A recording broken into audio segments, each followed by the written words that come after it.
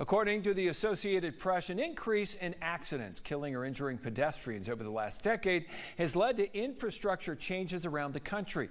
But the right turn on red law has stayed, and our Adrian Carbajal has more on the issues that come along with it. According to the Associated Press, the United States is one of the few countries that generally allows right turns on red. This has been the case since the 70s, with officials concerned that cars idling at stoplights could add to the energy crisis.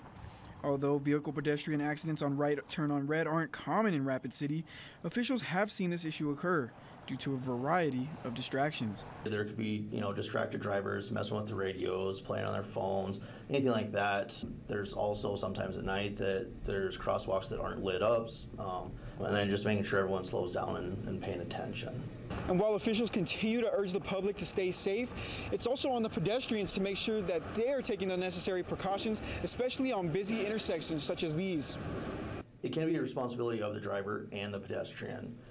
Again, make sure you're clearing the intersections before you proceed through it, making sure that the pedestrians actually look both left and right.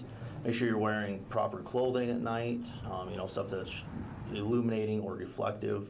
Cities like Washington, D.C. and Chicago are starting to implement right on red bans or restrictions starting in the near future, and we may start to see even more cities follow suit.